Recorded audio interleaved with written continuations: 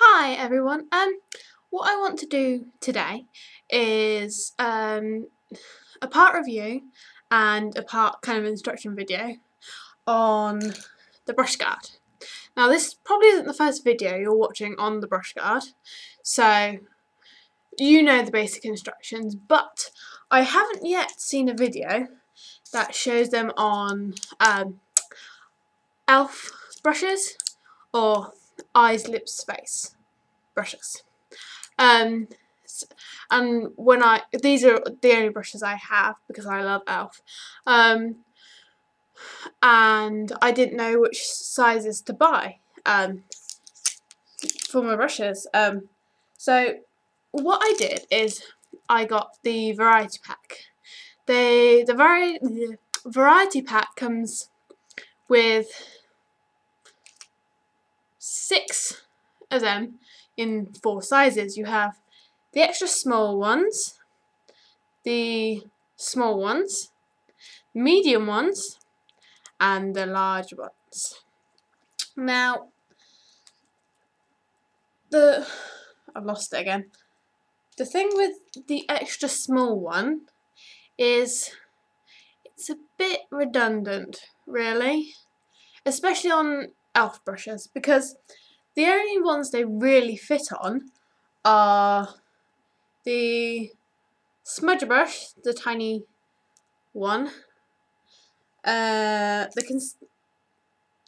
angled brush, and the concealer brush. But the main use of the brush guard is to keep the bristles in shape, and on these ones you don't really need to keep the bristles in shape because they're so small it's not easy to bend them out of shape. But I'll just show you quickly how they work. So you get the brush guard and you get the brush. You put the brush guard on the end and you just slide it up.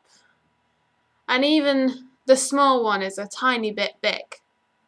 So I really wouldn't bother using a brush guard for any of the small ones. Now you can put the extra small one on eyeshadow brushes. This one's one of the plain line, not the studio line version. I have mostly studio line brushes. So you can put it on there and it's a slightly better fit. And the holes are slightly bigger, so it'll dry a tiny bit faster. But you have to be careful not to crush the bristles too much. Now the small one also fits onto eyeshadow brushes and doesn't crush the bristles as much. And they also fit on, the ones I have here are the angled contour brush and the normal contour brush, which that one's slightly thicker than that one, but it does go on perfectly and gives a very snug fit. The medium fits on, I have 3 here. I have the stipple brush, which I love, the large complexion brush, and the blush brush. So, and this is the complexion brush is the biggest one of those 3. So I'll just show you how it works on that one. And see, that's perfect fit. Now I did try using the larger one on this one as well because I was worried about crushing the bristles too much. But if you try the large one, it's so loose, especially around the ferrule thing, that it's not really useful. If you stood it up in a glass, it would probably, the hairs would poke back through. And it says on the little instruction leaflet that you get with it, make sure it's snug around the ferrule, not the bristles. So I would suggest using the medium size for that one.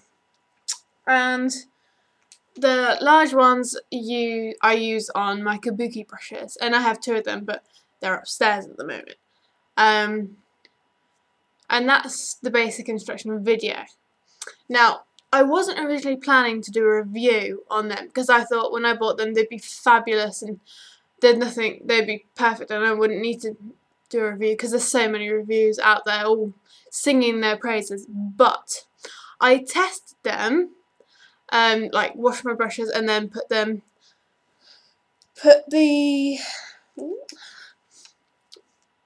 I use them on my eyeshadow brushes first, and I use them on just Avon blendy, big fluffy blendy brushes.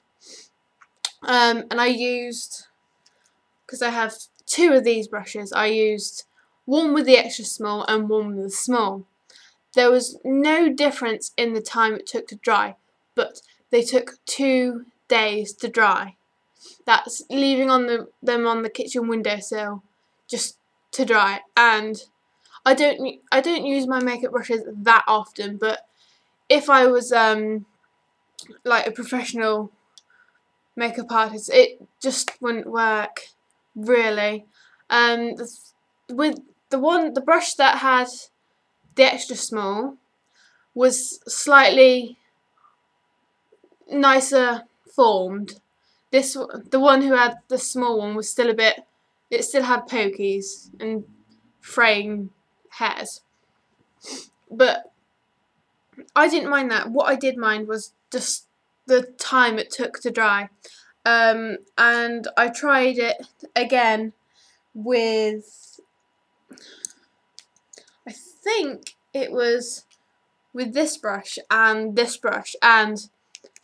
I put them on my bedroom windowsill because I thought they might dry faster. But they didn't. It took even longer. It took 4 days and they still weren't dry properly.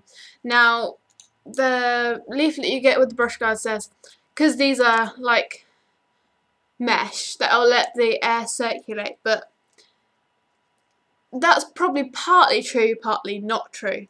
Thing is, I live in England, where it's not very sunny at the moment, she says, but it wasn't sunny when I was drying these, so that didn't really help.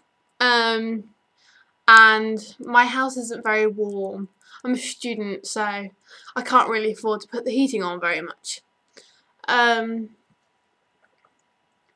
But whilst I wouldn't say don't buy them, the brush guards I mean, if you have a warm house and it's summer, it'll be fine.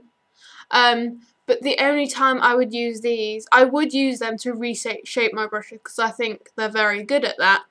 But I'd have to put them in a glass and put them outside, because where it's dry and warm, like in the summer. But yeah, I'm not saying don't buy them.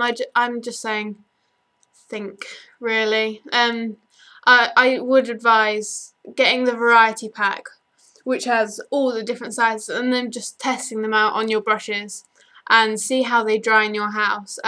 They probably dry quicker in my kitchen because when everyone's cooking it gets warm, so yeah. So yeah, that's all I have to say really. Have fun with your brush guards and I'll see you soon. Bye!